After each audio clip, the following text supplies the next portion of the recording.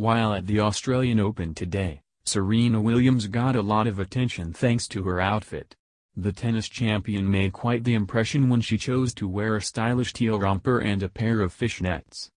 It looks like Serena makes headlines because of her fashion on the court pretty often, and this time it was no exception. For her very first match of this year's tournament, she played against Tatiana Maria from Germany and looked fashionable in a custom teal Nike romper that also had some white and black stripes. But what really caught the audience's attention was the fishnets that she wore underneath. Following her victory against the German player, Serena referred to the outfit in a press conference as her Serena tard. As expected, her fans took to social media to talk about the bright and bold ensemble. Here are a few of the reactions. Never cease to amaze. The game was on point, outfit was sick. Standing ovation. Serena always stirs the fashion milkshake.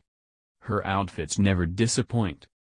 It sounds like pretty much everyone was very impressed with her fashion sense and couldn't stop raving about it. Of course, not even the great outfit could really take away from the great match that ended with Serena victorious.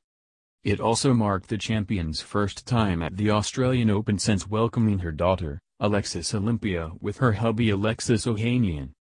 Before the match, she took to social media to post a video in which she made it very clear that she was really excited to be back and ready to take on the challenge.